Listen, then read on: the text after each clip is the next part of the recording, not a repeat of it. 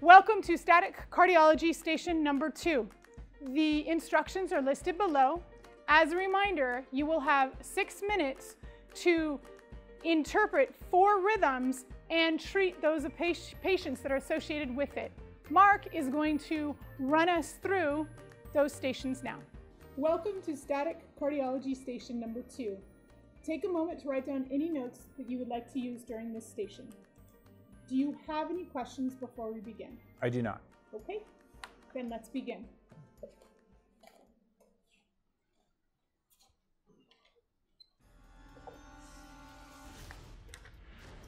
You are a paramedic with an urban EMS system. You and your partner respond with a 4-person engine company to the following patient.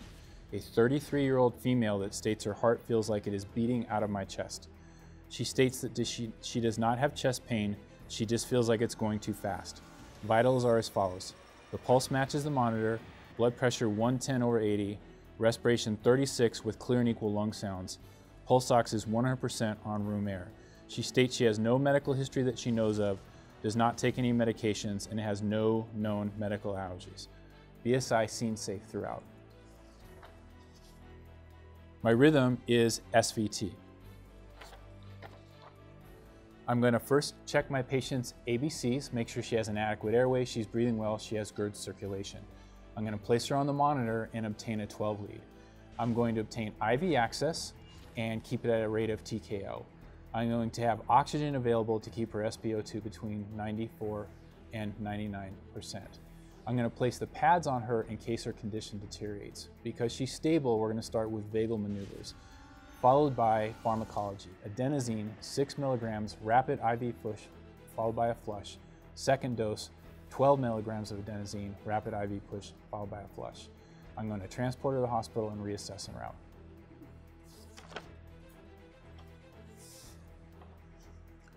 You are a paramedic with an urban EMS system. You and your partner respond with a 4-person engine company to the following patient.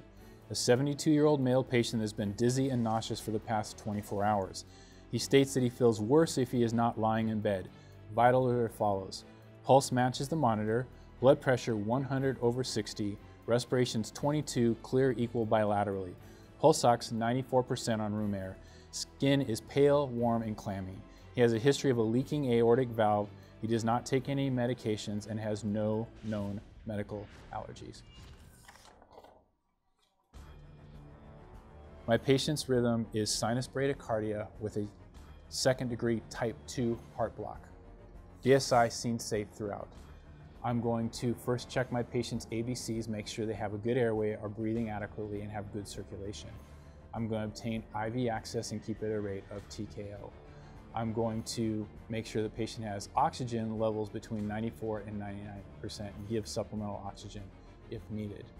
I'm going to place the pads on this particular patient in case their condition deteriorates. I'm going to transport that patient to the hospital and monitor throughout.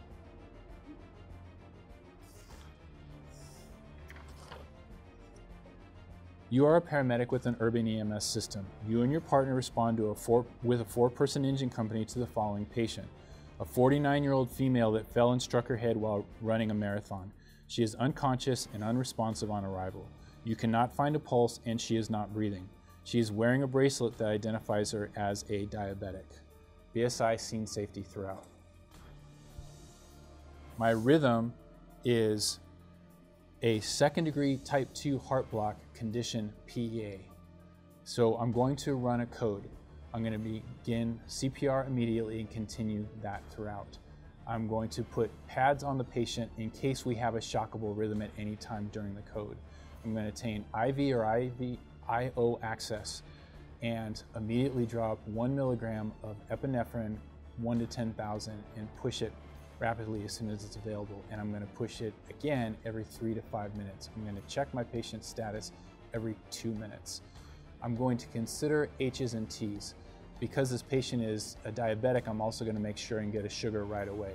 So I'm going to look for things like hypoglycemia, hypothermia, hypoxia. I'm going to place high flow O2 to deal with that. I'm also going to look at things like a tension pneumothorax and toxins. I'm going to place an advanced airway and we're going to continue to work the code until something changes. You are a paramedic with an urban EMS system. You and your partner respond with a 4-person engine company to the following patient. 54-year-old female with non-radiating substernal chest pain.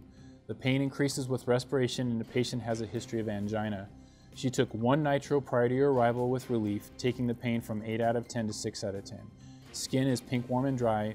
Vitals, blood pressure 122/68, pulse 78, respirations 18 and clear. My patient takes nitro, Plavix, Paxil, and Zocor. She's allergic to codeine. BSI seen safe throughout. My rhythm is a sinus rhythm. Okay. So I'm going to follow Mona for this particular patient. I'm going to begin with making sure that she has good ABCs, adequate airway, breathing well, good circulation. I'm going to place my patient on the monitor and I'm going to obtain a 12 lead. I'm going to obtain IV access. I'm going to place her on high flow O2. I'm going to give her 324 milligrams of aspirin and tell her to chew it up immediately. I'm going to give her additional nitro so long as her blood pressure stays at an adequate level.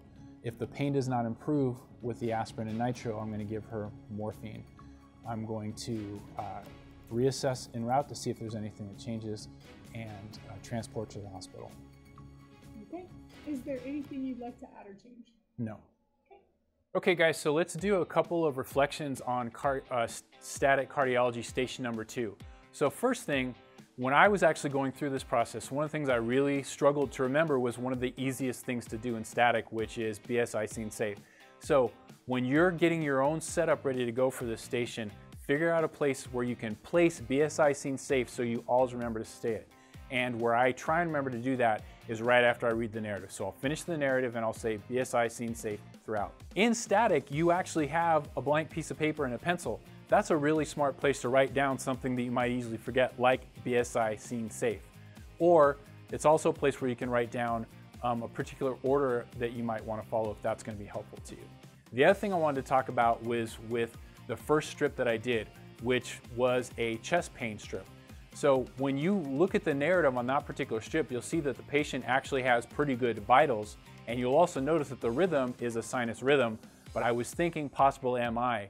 So a couple things to remember about that. First, you've got to do a 12 lead to understand whether your patient's having an MI at all, and if so, what type.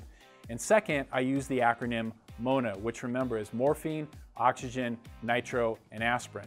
But I didn't give them in that particular order because I actually administer them in the order in which I thought was going to make the most sense for the patient. So when we're talking about MONA, oxygen and aspirin have minimal risks associated with them when given to the patient, especially when they have chest pain, right? The oxygen is going to help deal with any hypoperfusion issues, and aspirin is going to help prevent clot formation and improve blood flow.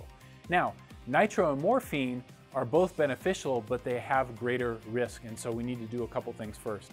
And that is get a good blood pressure to make sure that their blood pressure is adequate, because remember, both nitro and morphine are vasodilators, and they can compound each other's effects. And so you just have to be a little more cautious of using both of them. So you might be asking yourself the question, are there cases where I can give vasodilators without obtaining a 12 lead? There are definitely cases where you may give vasodilators without obtaining a 12 lead, but remember, you've got to be sure about that person's blood pressure both before the initial and checking before any subsequent doses. So that's just a couple of reflections on station number 2.